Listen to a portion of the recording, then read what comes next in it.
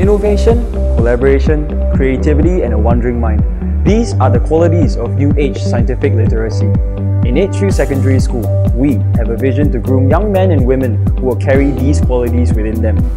Crystal growing is one of the best activities for students to get acquainted with science. Through the activities, students are exposed to a variety of concepts like kinetic particle theory, how particles behave at the atomic level, the properties of compounds and mixtures, and they learn to perform fundamental lab techniques like dissolution, crystallization, and filtration.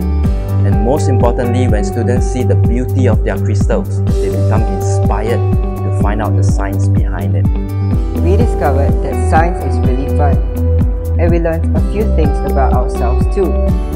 We had to be patient while waiting for our crystals to grow. We also had to work together with our friends effectively when building and launching our rockets. This activity requires students to prepare their own rockets. This teaches them to be able to apply various scientific theories, both taught in class and also those that they will have to find out for themselves. They will have to be extremely aware of precision and accuracy when launching their rockets. Introducing students to the drone technology is akin to giving a sneak peek into the rapid evolution of science and technology. We want students to be at the front line of appreciating scientific developments and what these mean for them as individuals and us as a society.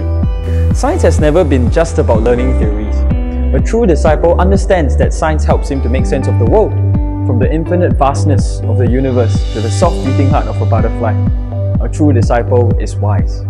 Here, we acknowledge the wonder, and we pass the wisdom on to our future.